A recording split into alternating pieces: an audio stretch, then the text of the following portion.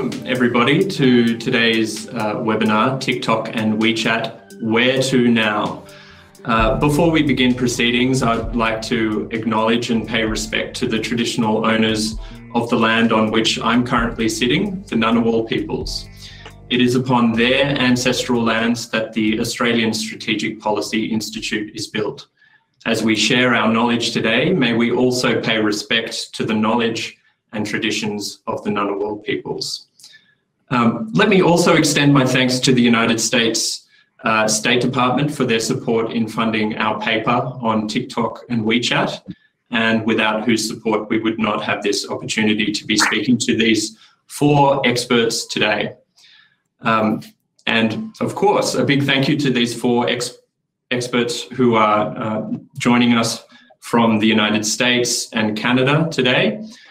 From Canada, we have Joanna Chiu and Dr. Christopher Parsons. And from the United States, we have Lindsay Gorman and Jordan Schneider. So welcome everyone. I'll just quickly run through everyone's bios. So Joanna Chiu is a Vancouver-based journalist for the Toronto Star. And she's also the author of an upcoming book called China Unbound, which looks at the human rights impacts of China's rise around the world. Joanna has also conducted research on China's social media censorship systems with PEN America and the Committee to Protect Journalists. Dr. Christopher Parsons is a senior research associate at Citizen Lab in the Monk's School of Global Affairs and Public Policy with the University of Toronto. Lindsay Gorman is the Emerging Technologies Fellow at the German Marshall Fund's Alliance for Securing Democracy and a consultant for Schmidt Futures. And last but not least, Jordan Schneider is the host of the China Talk podcast and newsletter and an adjunct fellow at the Center for a New American Security. Okay, so we have limited time for these many excellent panelists, and there's a lot of ground to cover. So I also want to make sure that we have include plenty of time for questions from the audience. So I'm going to start off with a bunch of questions for all our panelists, and in the final 25 minutes or so, we'll start addressing questions from the audience. So everybody who's watching, please feel free to submit those questions whenever you like. You can begin now if you wish. And for anyone who is new to this platform, Livestorm, as I am, you also have the ability to upvote other people's questions. So please feel free to do that. So the topic of this webinar is TikTok and WeChat, Where to Now? But before we get to where we're heading, I wonder if, Lindsay, if you could give us a summary of the roller coaster ride that we've had following this story, right from the beginning with the CFIUS review through to the executive orders from the Trump administration to today. Sure. Thanks so much, Fergus, and thank you to ASPI. It's great to be here, and I'm particularly happy to be on this panel with such an international and sort of multilateral representation. I think as will likely surface in this conversation, democracies working together and building an understanding of common threats when it comes to authoritarian information platforms is really the key here. So just this event alone, I think, goes at least a step in the right direction.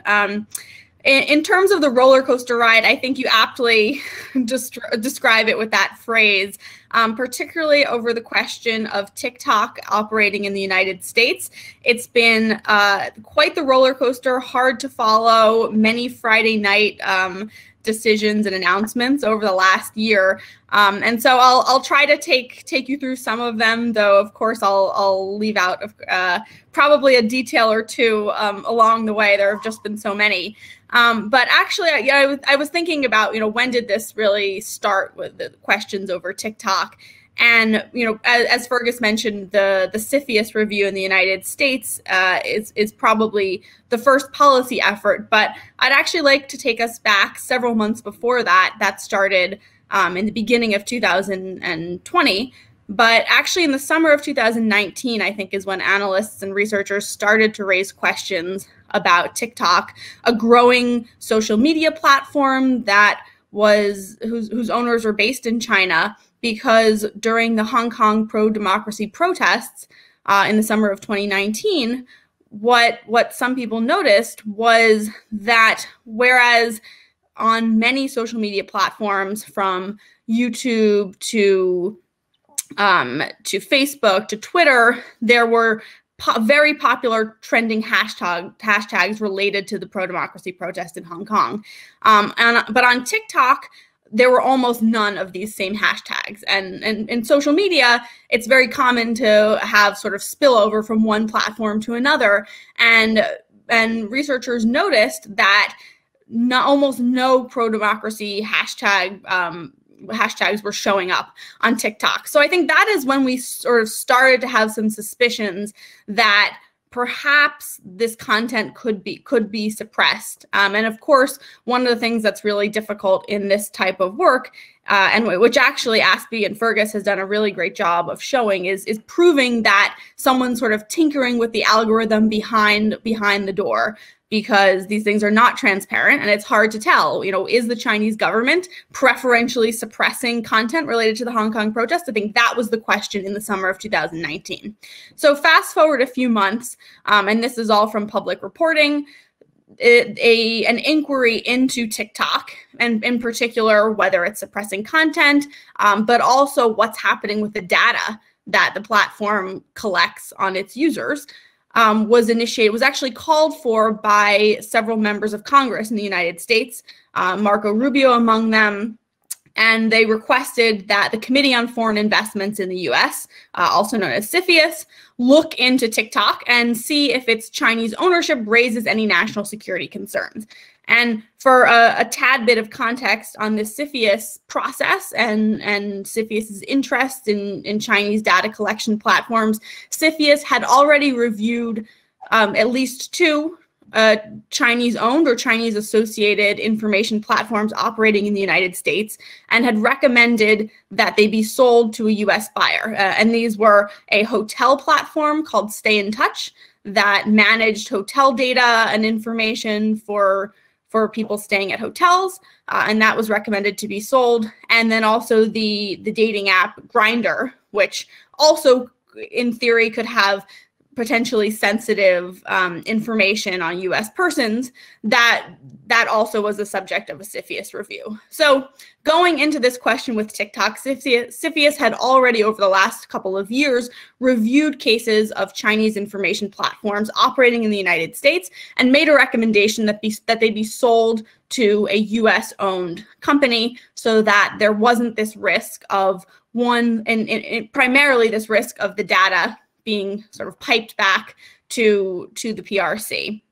In the case of TikTok, there are a couple additional things to be concerned about, namely this information suppression that the Chinese Communist Party could preferentially, or could ask TikTok to preferentially tweak the algorithm to suppress certain content and highlight other content. So that was sort of the frame going into this investigation. And I guess I'll say that, since that happened, that started around the end of 2019, or early 2020, things went very quickly off the rails, mostly because the Trump administration got involved. And whereas what seemed to be, at least from the outside, these CFIUS investigations are very highly sealed and not of public record. But the investigation appeared to be proceeding, though not in public view. And it looked like, much like the case with Grindr and Stay in Touch, CFIUS was poised perhaps to recommend a sale, and Microsoft had emerged as a potential buyer that would solve sort of, on its face, would solve some of these concerns about, one, whether data would end up in the hands of the Chinese Communist Party, data on US citizens, and two, whether there would be undue influence on TikTok to suppress content or promote content according to the Chinese Communist Party's narratives. So that sale was in the works. Perhaps it was being talked about. It seemed like that might happen, and then sort of enter the former U.S. president decided that TikTok should be banned in the United States.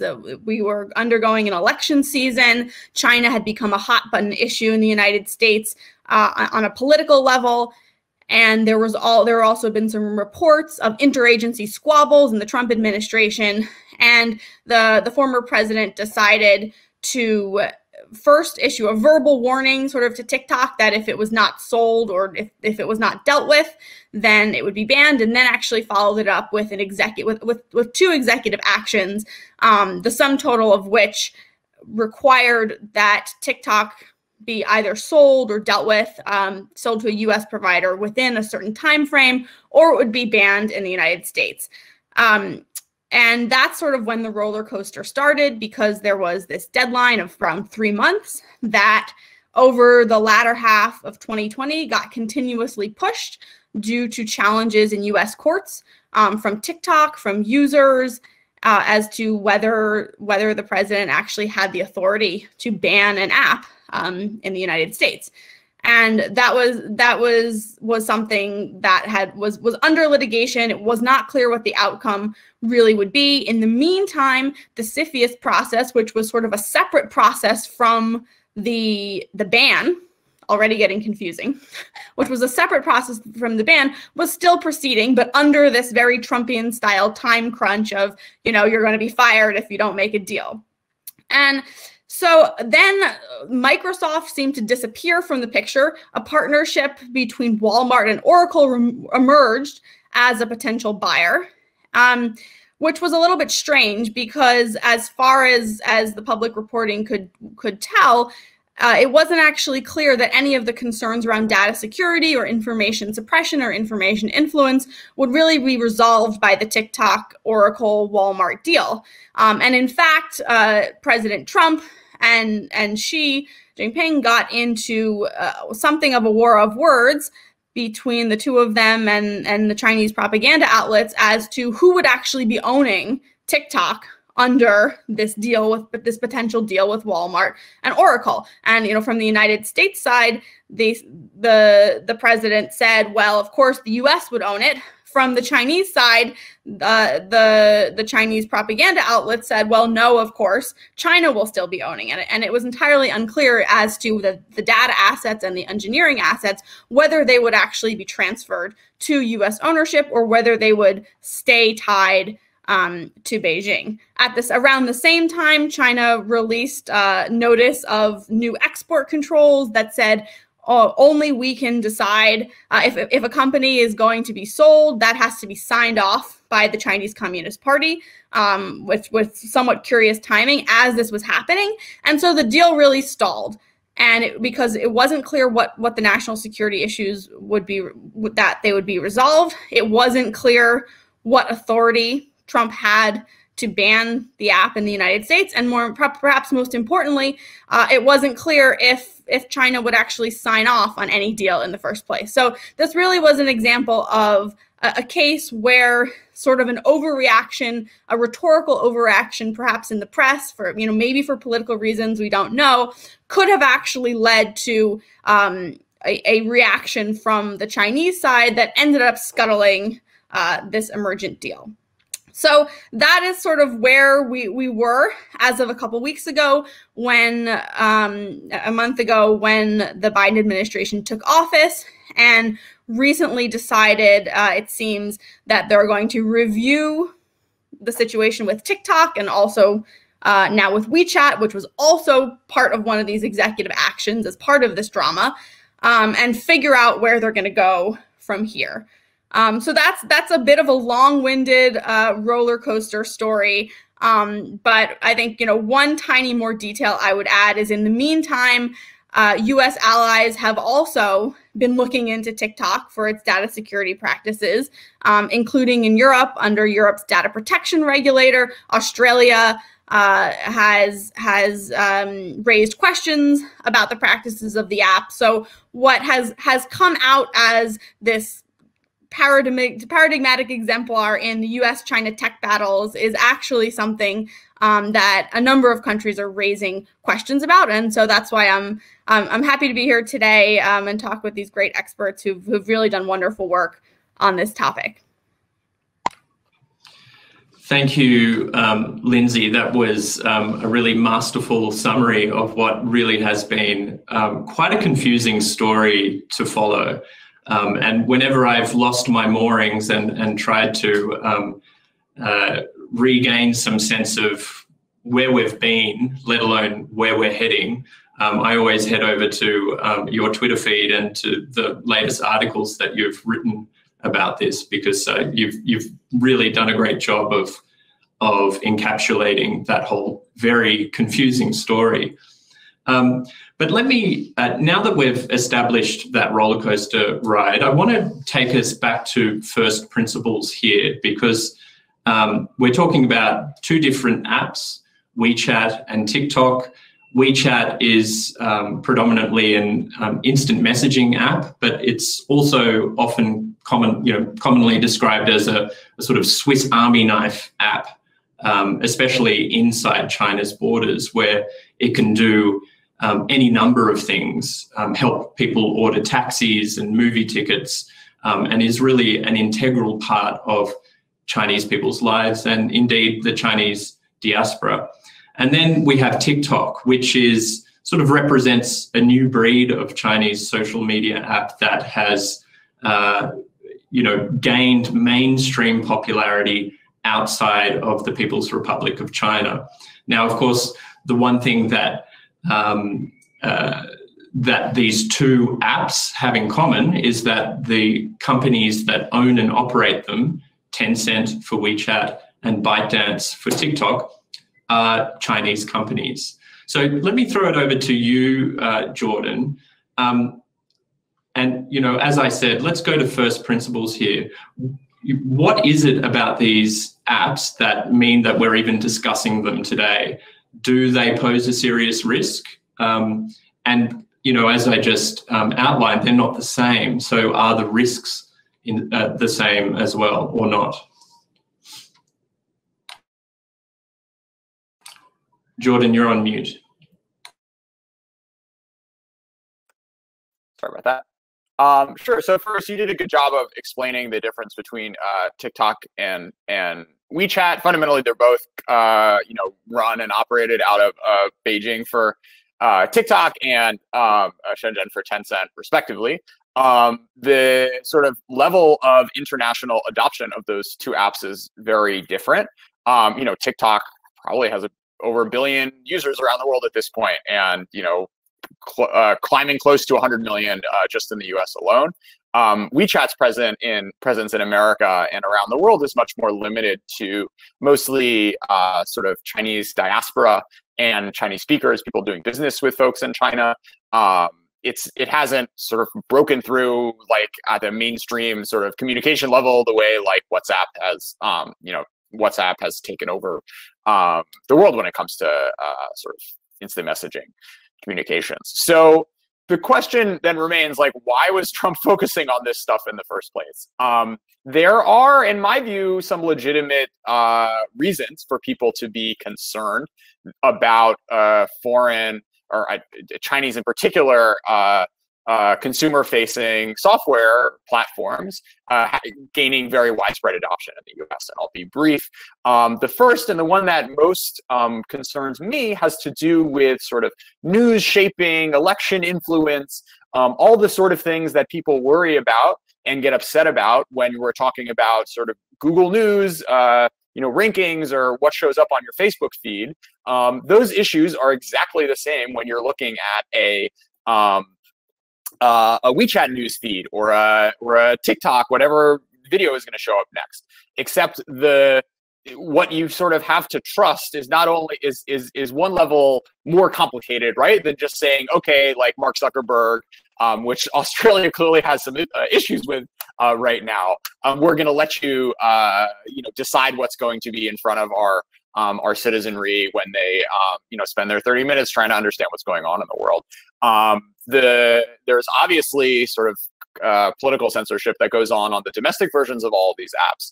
And it's been made clear by the work of ASPI and Citizen Lab and others that there's some aggressive massaging of what shows up in feeds abroad as well. So just briefly, the other concerns that people have, which maybe I'll leave my other panelists to talk to, are with data privacy.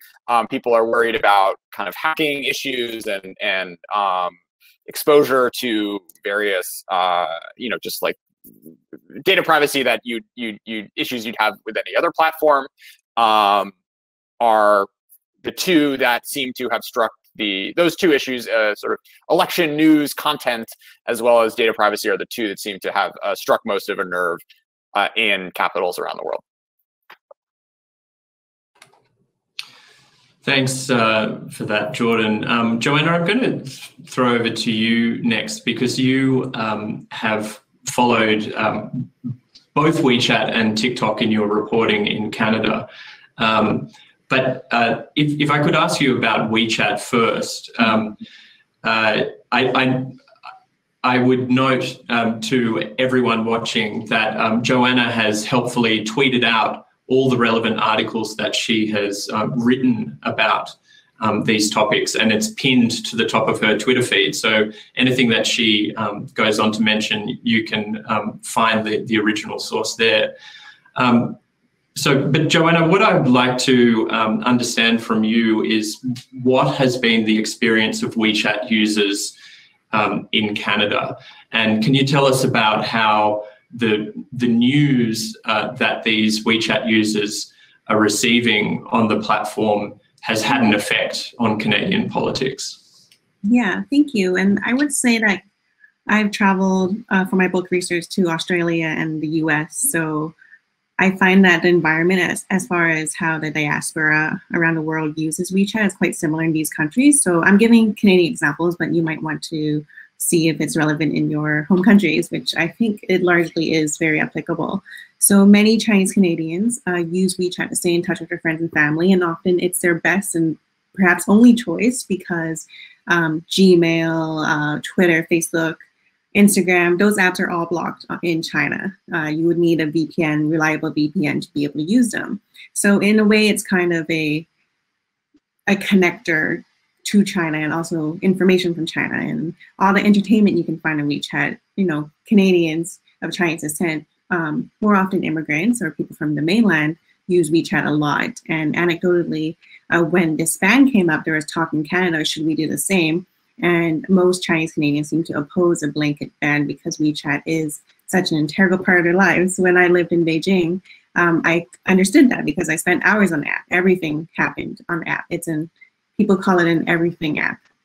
So what's interesting is that in Vancouver, I've seen it spill over into the political scene, both in positive and negative ways.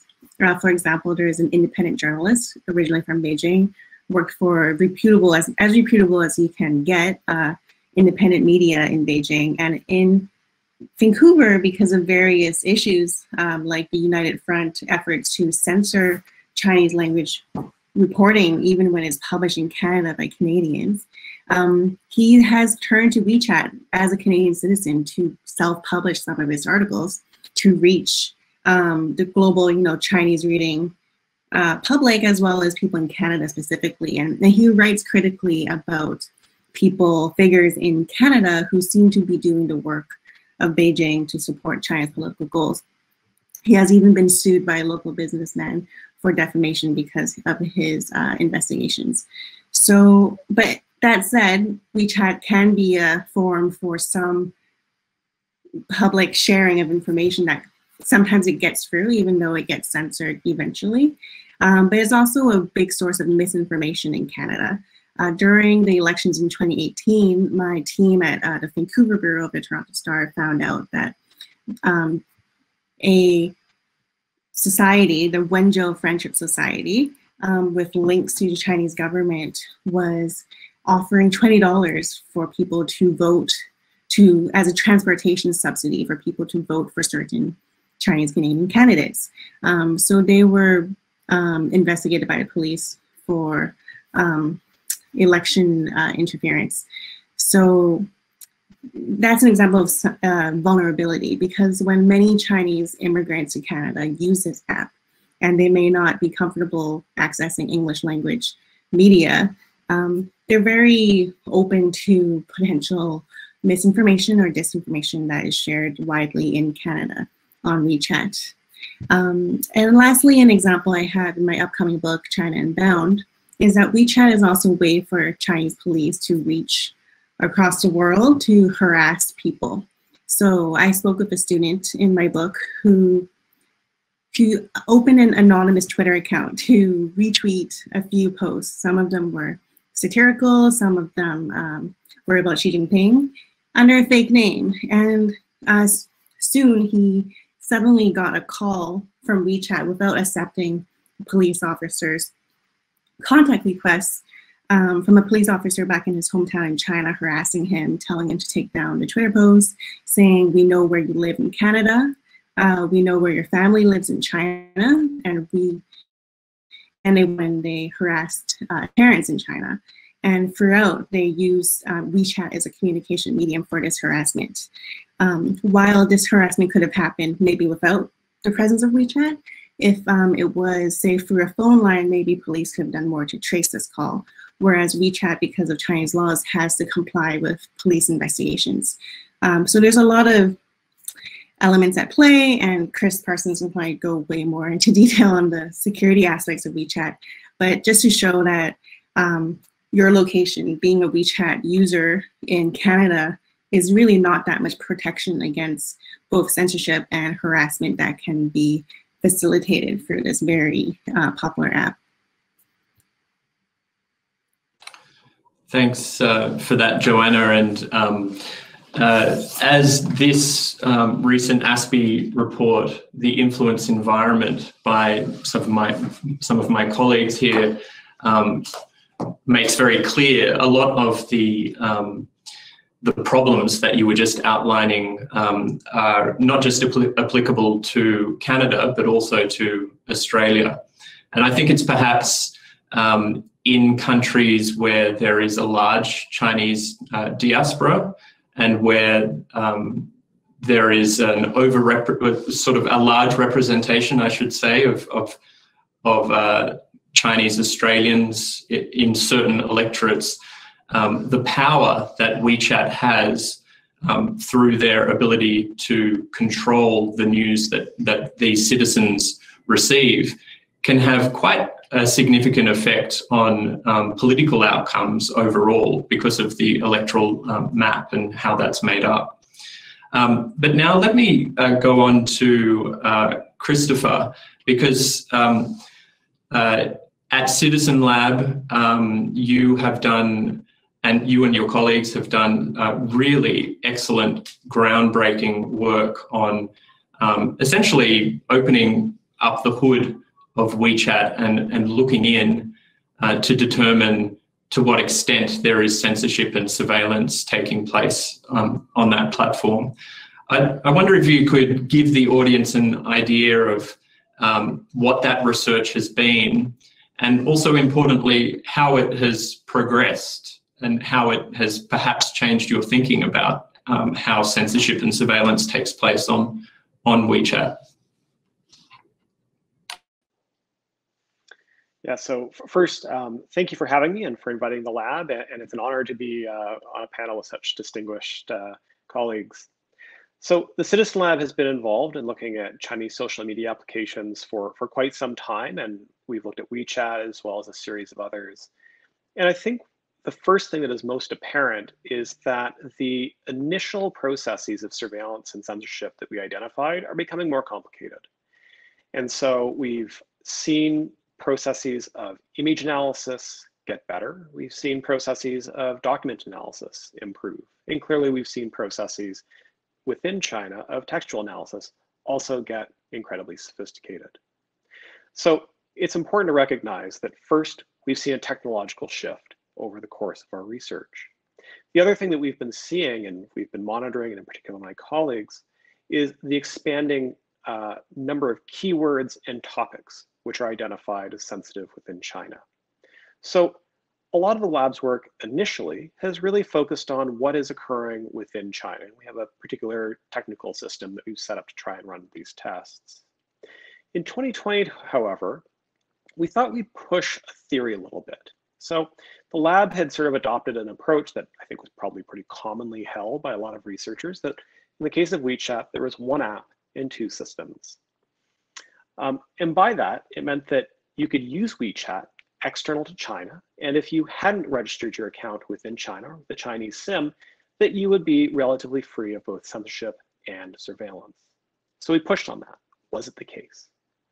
And one of my colleagues developed, or a pair of my colleagues developed a particularly ingenious test whereby two Canadian registered accounts would send data back and forth purely between themselves that would contain censored content. We would then run a test to see if it was also censored with accounts in China. If that was the case, then we would know that there was in fact surveillance being undertaken on international accounts that had not been registered to China to develop and enable the Chinese censorship index. And that's what we found. And so that was, again, a demonstration that the surveillance capabilities of WeChat, if they hadn't grown, at least it was the first time that we'd noticed this. Now, it's of course important to note that since we published our research, some of that seems to have receded. Whether or not there is a new technique that's being used by WeChat, if they've pulled back from now, or something else, that'll be an area where we continue to conduct research. Now, the last question, or the last part of your question, was what is going on with my own thinking, and to some extent the lab's thinking on where this could go. So in addition to being quite curious about how audio surveillance may be conducted and audio censorship may be conducted, we're also curious and watching to see whether or not we see WeChat begin to move down a pathway that we've seen other Chinese vendors move down. And in particular, companies like Huawei and others who are now selling surveillance equipment that was initially developed and sold into China to facilitate Chinese aims is now being sold to other countries. So there is a worry that we may see WeChat, which perhaps is one app, 1.5 systems at the moment, actually compress yet further, and that another country could say, we want WeChat to be available in our country. However, we want to take advantage of some of the surveillance and censorship capabilities in our jurisdiction as well. So that's definitely an area that we're watching for. It's challenging to monitor comprehensively, of course, because some of our technical testing requires devices registered around the world.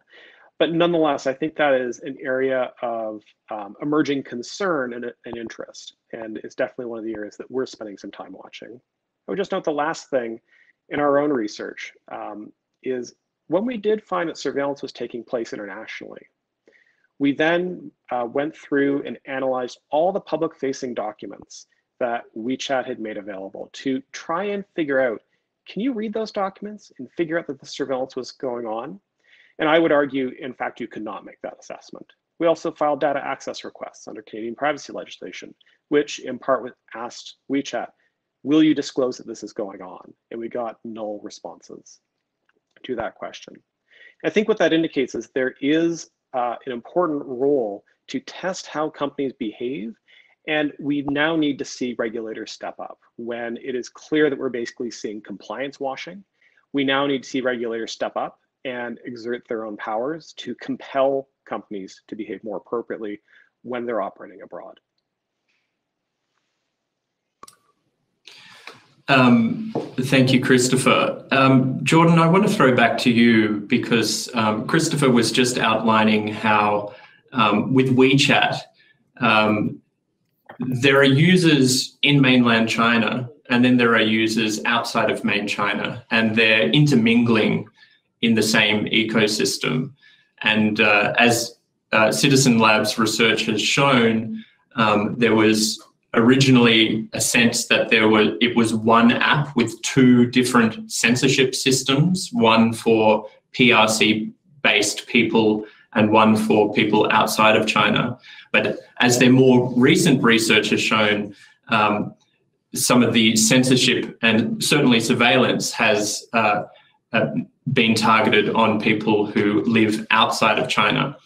Now, with TikTok, it seemed that ByteDance had figured out a way to bell the cat on this, and they made an early strategic decision to have the Chinese version of the app, Douyin, relegated to inside China, where China's stringent censorship rules would apply. And then with TikTok, at least theoretically, those same censorship requirements would not apply to that app and the foreign users of the app. Now, you were, as far as I can tell, the first analyst out there to raise the alarm about TikTok in foreign policy in January 2019. So what was it about TikTok and their strategy that, you know, was so clear to you at that very early stage that it would indeed pose a problem? Well, thanks for the shout out, Fergus. I hope I do other things. So if someone writes a obituary of me, I can talk about something besides TikTok and WeChat. But I will put this feather in my cap. I think the issue, which was sort of clear to me, was first off that this platform was going to be a huge hit. I was living in China at the time and a sort of obsessive user of Douyin, and kind of saw the magic of the algorithm, and you know, was fully expecting it to be one a real hit in the West.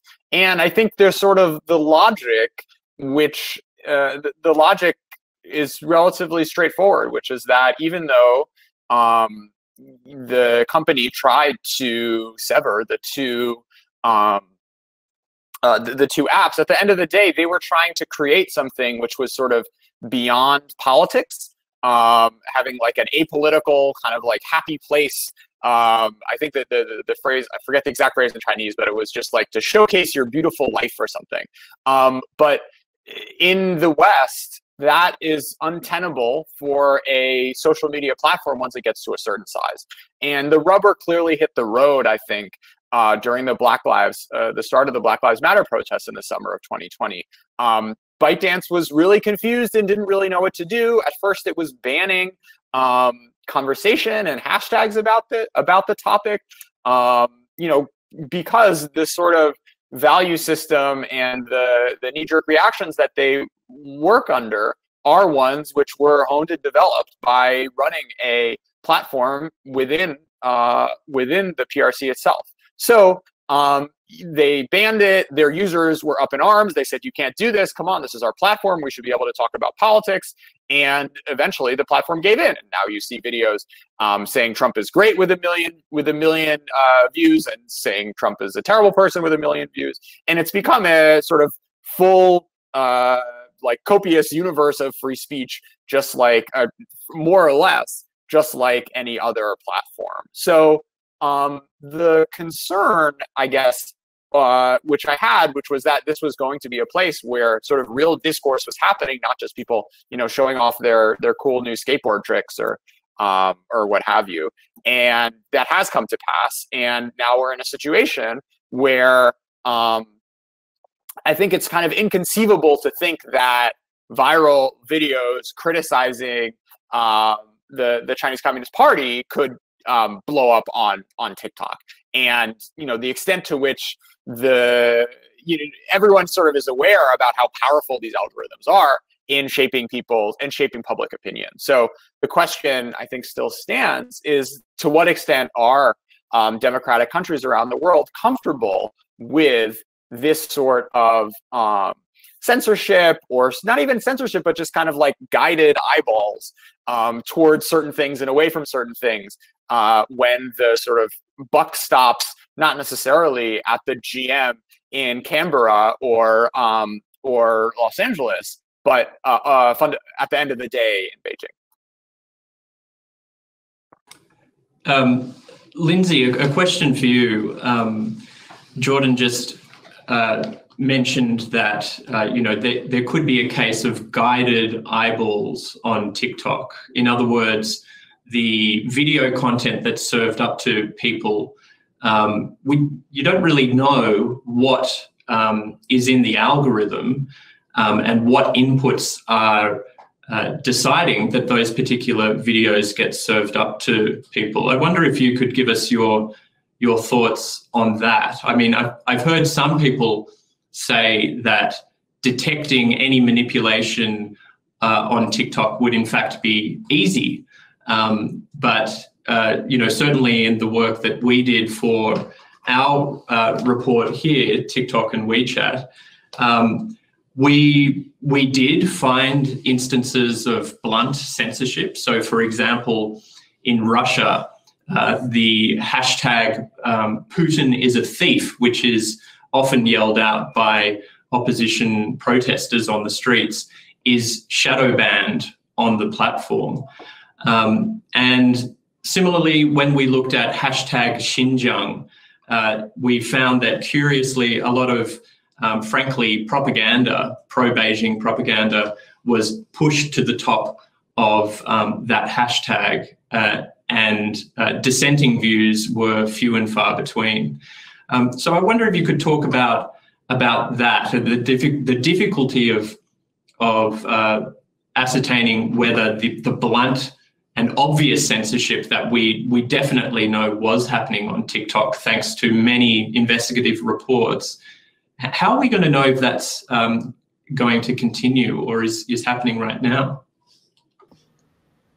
So I think that's precisely the problem, and why the eventual Chinese ownership is ultimately so concerning, because at least with the way social media platforms are structured today in countries like the United States, Canada, and Australia, we don't have a good way of knowing how the algorithms are prioritizing content. And TikTok is notoriously opaque. But by the way, we also have similar problems with Facebook, with Twitter, with Google's YouTube, in domestic contexts, and also in the context of foreign interference, where I think it's a very commonly understood that by prioritizing engagement on these big social media platforms, polarization has also been at the top of the queue when it comes to the content that's shown. And in particular, conspiratorial content draws your eyeballs in and makes you stay on the platform and say, wow, is the earth really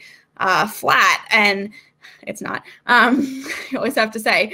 But so the very sort of engagement-driven metrics that are behind social media more generally, because of the advertising business model, have created an environment where we don't have visibility into how algorithms, by and large, are prioritizing content. And there's some discussion on algorithmic accountability and algorithmic transparency, and questions about whether you could, in fact, set up some sort of regulatory scheme to, if not access the intellectual property to know exactly how the secret sauce algorithm works, at least perform some basic tests on an ongoing basis to say that certain allegations of bias or censorship are not occurring on the platform. But absent that regulatory framework, which I'm not even sure would be effective at tracking some of this, I think it's extremely difficult to understand beyond isolated incidences and research, like the research that you at ASPI have done,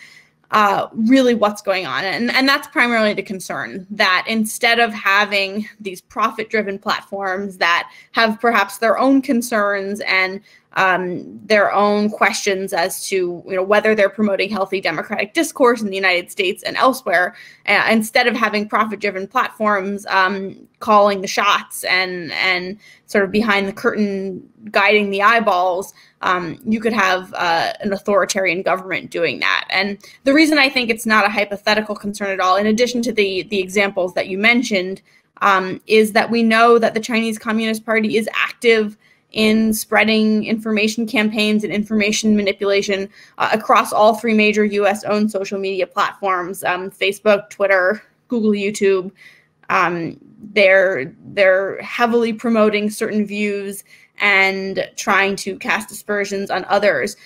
So the idea that as TikTok grows in popularity, which it has, and I think a similar case could be made for WeChat, which this is already happening, as more and more political discourse takes place on a platform that, as Jordan mentioned, started out as this sort of happy place, sharing lip syncs, and that's how most people still probably think of it. But as more and more political conversation takes place on these platforms, I think it would be almost inconceivable to say that, well, the Chinese Communist Party is going to be active on Facebook, Twitter, and YouTube, but they're going to leave TikTok alone when they ultimately could potentially control some of those strings.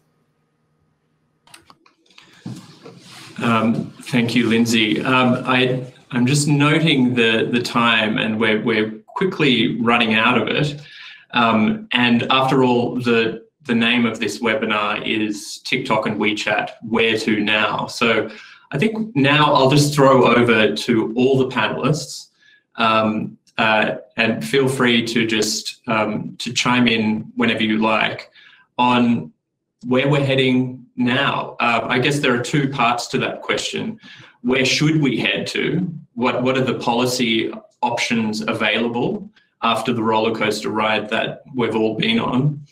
And also, perhaps, where do you think we're likely to head towards, particularly with the new Biden administration? But also, as part of this question, we need to make clear, what can the United States do? And then what can middle powers like Canada and Australia do? And how can we perhaps work together on these issues? So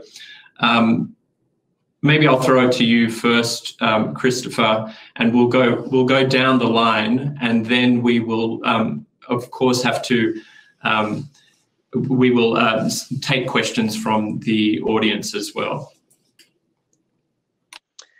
Yeah, that is really the question, where to go next? And I think that it's helpful to keep in mind that we are dealing with concerns and questions around TikTok and WeChat, but we also have pretty prominent concerns around existing Western social media.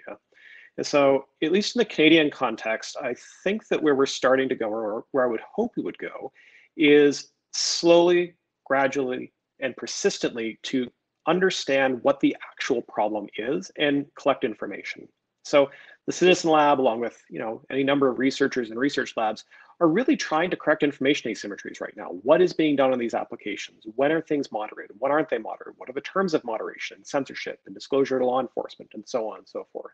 So I can speak for the lab's position, where we are hoping to see some changes, both in Canada, but ideally we'll see similar positions communicated in other parliamentary systems amongst the Five Eyes, and then more broadly with our friends and allies around the world. So just to give you an idea of a few of the things that would be helpful initial starting points. First, we could just require companies to publish their content moderation guidelines that explain what exactly moderators do in assessing content that stays up and down, where those moderators are located, and the relationship between algorithmic tools and human tools to assess it. This would give us some insight as to how content moderation operates, as well as when and how often new moderation topics or terms are introduced by companies. Second, companies could be required to publish guidelines that explain how platforms themselves are subject to state surveillance and, if relevant, censorship. And here they should be clear. This example of content offends this part of the law, and thus we do this. So to understand how companies themselves are interpreting the laws in the jurisdictions where they operate. Now, that would be a heavy cost for global companies, but this is one of the costs, I think, of being a global company. Third, they should be required to publish their government agency security and access guidelines. So explaining the terms under which these companies have set up for when government agencies can come to them, be they in their domestic home country, so in the case of TikTok and China, the Chinese government, but also how they respond to foreign requests. How often do they expect to receive them? How will they process them? What due process, if any, is provided? Fourth, Companies should be required to publish transparency reports, which explain how often government agencies come and request data, under what terms, and what regularity is it disclosed. And in particular, whether there's certain classes or types of data that are being requested. So this could be capturing whether political information is the motivator for these requests, or whether it pertains to sexual freedoms or foreign affairs or other matters. Fifth, we recommend that at a government request and to government auditors or in a privileged environment, organizations should be required to make their algorithms available when governments have reason to believe that those algorithms are being used to either facilitate influence operations in their jurisdiction, or they're otherwise being used to influence or interfere with that country's either domestic or international relations. So, should TikTok's algorithms seem to be upsetting the way that Canada can operate, then the Canadian government should be able to gain access to those algorithms. And then finally, organizations should have to disclose whether and under what conditions they share information amongst their subsidiaries and their headquarters when any of those parties happen to be in jurisdictions that have a low rule of law or are known to violate human rights or have undue or inappropriate privacy protections. Now, none of that solves the fundamental problem, but it actually would give us data to better appreciate and understand what these companies are doing, why they do it, under what conditions, and then from there, ideally, we would be in a position to better engage in evidence-based policymaking. Thank you, Christopher. That's a very comprehensive list of things that we could be looking at in terms of policy options. Lindsay, I'll go to you next because I know that you've written about this and you also touch on the need for allies to work together on these issues as well. Yeah, I think that's a great list. I think one of the struggles in this issue, particularly in the United States, is that we don't really have we don't have at all a federal data protection or data privacy framework that we could draw on in the way that many countries in Europe have done to investigate, particularly with TikTok, some of the data sharing practices. And actually, I think it was the Washington Post that discovered that, in sort of contravention of the agreement that TikTok had with the Apple App Store and the Google Play Store, TikTok was actually sending unique identifiers for advertising back to China, despite those policies. So I think there's also a question of even if we had sort of this kind of country neutral framework, which I absolutely take Christopher's point that these transparency requirements would really better understand the problem. There is still this question of, would you really be able to understand the influence? And so one of the things that I've recommended and think is worth consideration is to sort of convene multilaterally on an understanding of these threats and an understanding of some of some of what Christopher proposed in terms of understanding what's really happening on these platforms. And one model that could be helpful in this context is when the United States a couple of years ago was raising concerns over Huawei's influence in 5G networks, another sort of element of the information architecture. They convened a multilateral conference in Prague called the Prague Security Conference on 5G Networks, and there democracies developed principles, risk-based principles for what vendors, vendor-neutral framework for allowing companies to own and operate 5G networks. And I think that helped really build an understanding of the problem. And part of it was there was included a political dimension to this risk-based framework, and in particular, the rule of law status in a particular country from which this technology was coming. So I think a similar concept could be applied to this content layer of the information environment, where countries get together to understand what the real threats are and develop some principles for how platforms that potentially are owned by the Chinese Communist Party or connected companies or companies from other authoritarian governments should be operating within democracies. Because part of the tension here that we haven't touched on really yet is that there's an inherent asymmetry in the information space between democracies and autocracies.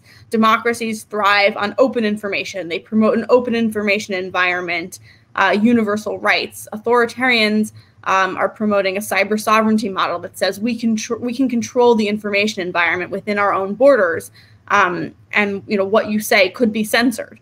So these are models that are very at odds, and so it's a complication, I think, that the United States went through over the last year to try to figure out, well, how do we respond so that autocracies are not going to weaponize and exploit the openness that really typifies democratic systems, particularly around information, but at the same time adhere to those very principles and not become closed off ourselves. And so some would argue that actions like a unilateral ban of these apps could be seen as a somewhat autocratic move that sort of belies the principles of openness of communication and the ability to express one's views. So I think that multilateralism can actually be a strong counter to that. If a number of democracies feel that, if a platform can't adhere to these basic requirements of transparency, say, of freedom from foreign influence and prove that, then perhaps you could conclude that should not be operating in a democracy. But I think doing that in a unilateral way exposes countries to criticisms of sort of autocratic tendencies and actions that ultimately don't advance their own values. Thanks, Lindsay. And included in your answer there, I think, was a good answer to a question posed by Jared Gibney in the question thread here, who asks, as insecurity over data increases due to a globalized market, will we see a trend towards intensified segmenting of the internet into blocks, i.e. democratic versus authoritarian? And but Joanna, let me throw it to you now. That Christopher and Lindsay have already provided a very comprehensive list of a sort of a roadmap forward. Is there anything that you would add to that list? Yeah, so I'm not a security expert like Christopher and Lindsay, and their policy suggestions are so comprehensive. I can't really add to that. But I think I could add kind of like a human element to it, because I think when we talk about tech and security on apps, we kind of imagine like the average user in the US, Canada, Australia, which involves people from all sorts of ethnic backgrounds. But when it comes to the people who are really truly at risk, their physical safety and their risk of just targeted harassment, it's people of the Chinese diaspora. It's people from Hong Kong, Taiwan, mainland China, who are most likely to be targeted by Chinese police, might even face extraterritorial kidnappings or illegal interrogations when they visit China or any type of territory that might have an extradition agreement with China. So we've seen people like Hong Kong booksellers get picked up in Thailand and then shipped somehow and show up next thing you know in a Chinese prison and giving a confession on TV to crimes. So like people like me, because I was born in Hong Kong, so therefore the Chinese government doesn't recognize dual citizenship. And basically, if you look Chinese, your name's Chinese, especially if you were born on Chinese territory, you are Chinese. So I think the general public needs to be aware that the stakes is not that as a Canadian, the Chinese government could be reading my texts, and that's an invasion of privacy that I feel uncomfortable with. It could be that they're trying to find evidence of me criticizing the state so that they could create some sort of file and justification for actual persecution, like people living overseas facing charges in China, or their families being harassed because as people being based overseas are using these platforms to try to reach the Chinese users on there to express themselves, and they have more leverage when family members, relatives, friends are in Chinese territory. So it's something that regulators, I think policymakers kind of have to keep in mind, that it's not just this is an invasion of privacy and surveillance. It's these people are at risk and they have been targeted in the past. They've been targeted through WeChat and TikTok in the past. And also, as far as the different expert recommendations, what I found personally compelling was that the more effective ones would have to apply to all companies, all social media companies, not just Chinese ones, or not just ones who use Chinese technology. Because, for example, Clubhouse, which has been making the rounds and all these debates about security on the app, it's a Silicon Valley American company. But we found that Chinese users, they're concerned that they're being listened to, monitored, and what they say on the app could be used against them by Chinese authorities.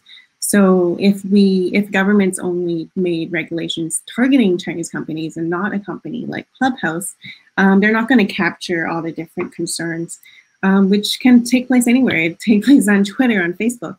There's been many cases in China where, say, there is a crackdown on Twitter. So outspoken dissidents, human rights lawyers, Chinese academics who once years ago tweeted on Chinese politics, those tweets would come up as part of like the prosecution's cases against them for crimes like endangering national security or stirring up trouble. These are very common crimes that people in China are accused of, and it doesn't matter. It's Twitter. It's an American app. So these kind of questions about policies, I think it makes sense for them to be applied universally. So if it's a country like Canada, that they would update their cyber security policy, not just focusing on certain countries or authoritarian countries, but any type of online platform.